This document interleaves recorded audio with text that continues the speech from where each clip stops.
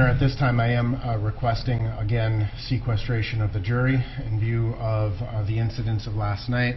As the court, I'm sure, is aware, an officer-involved shooting took place in the city of Brooklyn Center, Minnesota. As a result of that, there was some fairly extensive civil unrest that occurred. I would note for the court that we have at least one juror who's a resident of that particular city and other jurors who have connections to Brooklyn Center. Given that this is obviously a high-profile case, this is a case that evokes a lot of emotion for a lot of people.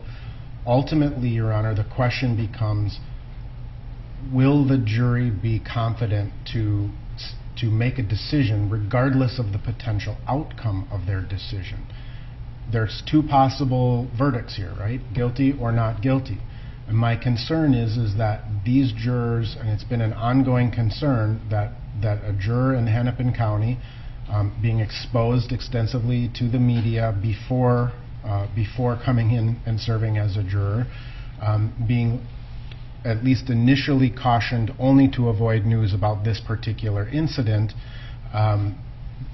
We've questioned one juror already about whether she had seen some particular pieces of information that had not been presented in court. She, I felt, had credible responses to the court, but ultimately this incident, while it is, I understand it's not this case. I understand that it is not involved, that it does not involve these same parties. But the problem is that the emotional response that case creates sets the stage for a jury to say, I'm not going to vote not guilty because I'm concerned about the outcome. During voir dire, we had many jurors who, on both sides of the political or social debate, who expressed concern about if they don't agree, if the public doesn't agree with the verdict. This incident last night highlights, and I think brings it to the forefront of the jury's mindset, that a verdict in this case is going to have consequences, and they've been exposed to that already.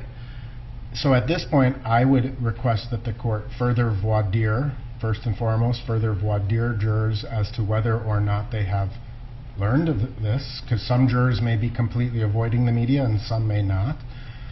So we should, I believe, first voir dire jurors to see what, if anything, they have learned about last night's events. Second, whether those events would have any impact on their decision-making process or concerns about their decision-making process.